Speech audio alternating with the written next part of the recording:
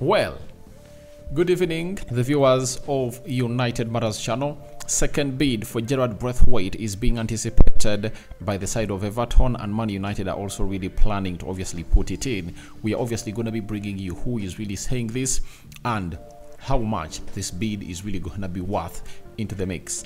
Diego Dallo coming out and obviously speaking about his season as he prepares to play his first game for Portugal. I think it's going to be, is it on Wednesday? That's when they're going to be playing as Portugal into the group stages to play their first game of the group.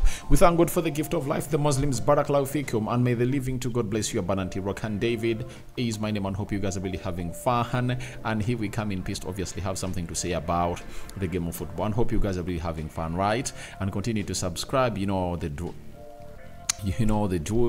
We want to hit 20,000 subscribers before the end of this month, right? So the Muslims, Barakallahu Fikum, and Jarrad is a chief correspondent for the transfer.com and also Times. Remember, Times are the ones that really broke the story that United had already gone ahead to agree personal terms with Jarrad Branthwaite. And after that story, the following day, we obviously had a story that Man United have gone ahead to obviously find themselves in a position of putting in a bid of 35 plus some add-ons, and it was rejected by Everton immediately. He has told us that Manchester United ready to improve their offer to sign Jarrad Branthwaite this month. Everton are willing to listen to offers at around 50 to 60 million pounds, but what insert clauses to make the overall package close to 65 million pounds and above. That is what Jarrad is really telling us. Then Ryan Taylor Sport, who works for the Daily Mirror and Sunday Mirror, has told us that United are poised to submit an improved bid for Branthwaite. United have no intentions of matching 70 million pounds asking price and will inform the Toffees of their willingness to move on to alternative targets if an agreement cannot be struck on realistic terms. So Man United are like, we are not the United that we used to be. We are not going to pay the United tax. And Ineos is here to obviously dismantle all that stuff as it's head right about now, because way back it was really hard to say to it that you don't really find yourself in a situation of really paying the United tax because Man United was spending money stupidly. But if you come into this era of people called Ineos, they're like, we are having a limit. However much we want Jarrad Branthwaite, we will not go beyond the amount of money that you want. And I think Man United is planning to obviously make a bid of 50 million pounds, right? Guaranteed fees and some add-ons that are really realistic. And if at all you are Everton and you've gone ahead to work with Man United, and the last time you worked with them and you sold them a player that was Wayne Rooney, you went ahead to say to it that he really earned a lot of money. And if at all I'm Everton, they are the same clauses that I really inject into the transfer deal.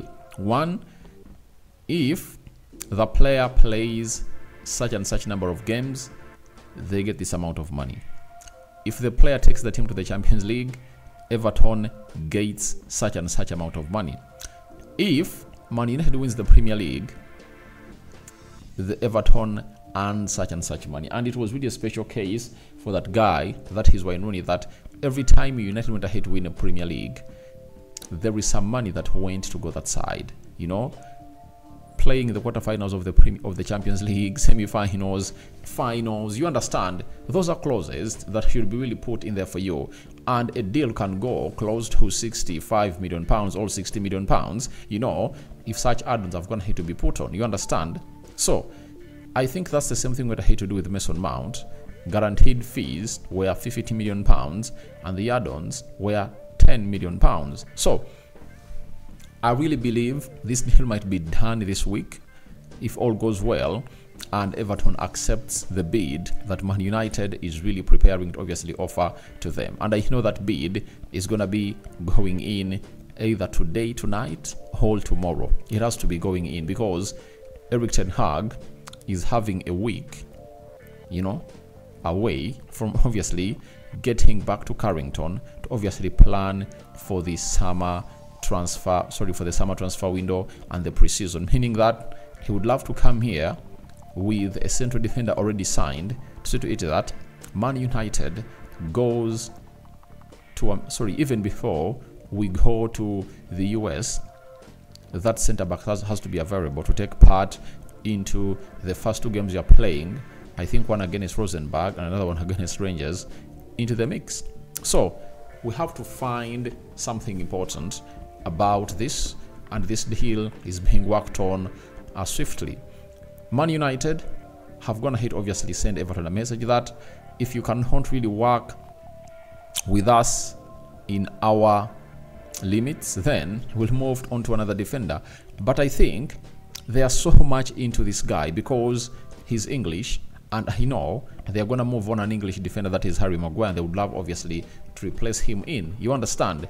And I think that's why they are so much onto Jarrad Branthwaite. If you're not going to move on very many English players from the squad of Manchester United, I tell you, there would be no reason for us to obviously cling onto this deal, even paying £60 million for this guy, because their players are really better than him, that at £50 million you get them and you use them to get you what you want. So I think it's all about the huge exodus of English players that Man United is going to be really seeing leave. For example, Bissaka is expected to leave, Sancho is expected to leave, Greenwood is expected to leave, and those 3 are musts.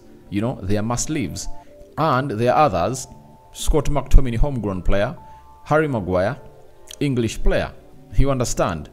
You know, Fosun Omari has already gone ahead to leave. So we might lose close to 6 homegrown players, and that's why United is clinging to bringing in one homegrown player, that is Jarrad Branthwaite, into the team of Manchester United. So we wait and see how that pans out, but no sooner the bid is in, I'll be here to let you know what it means and how the side of United have gone ahead to be treated by the side of Everton, because Everton badly needs this money before the 30th of June. So that is all about Jarrad Branthwaite, but Jarrad Branthwaite is really on holiday, and the reason as to why United is really chasing after him is he's not part of the Euro squad, and they want him to obviously start off with Erik ten Hag immediately to make him a better player. And Erik ten Hag is good at really working around these young players. When you look at most of the young players he has gone ahead to sign at Club of Manchester United, they've gone ahead to give him what he deserves, and Ineos is really excited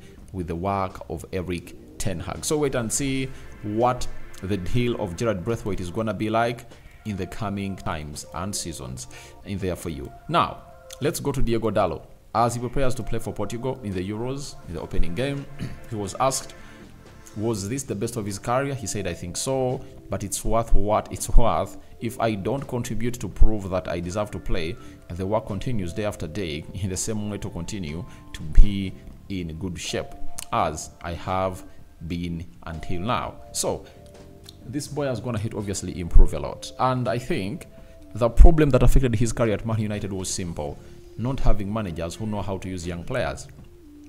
He came in through, I think he was 18 years of age, you know, and people don't even remember that he came in through under he came in through, I think, in 2018 when Jose Mourinho was here, and by the time he was signed, he was one of the best right backs in the world. We signed him from FC Porto, and it took him close to 5 years, so it took him to 4 years to get into the team of Man United. But we could all see that he's really a great player, and this is why I tell people always that the delayed coming in of a manager of a caliber of Erik ten Hag went ahead to affect these players. But it's good that he's now 25 and everything is really going on well, and he has the first slot in the starting 11 for the club of Manchester United as the right back, and at Portugal he's also going to be starting for me as a right back because they don't have any right back who is better than Diego Dallo. And lastly said, individual rewards are always positive. In my case, it gives me more confidence, motivation. It's great to be recognized by my teammates and those who see me every day. It's recognition special. That is Diego Dallo for you. So guys, go into the comment section and tell me your thoughts about Jarrad Branthwaite's second bid incoming. It's expected to be 50 guaranteed fees and £10 million of add-ons. Do you think Everton will obviously accept that? All that and more into the comment section below. I'm out.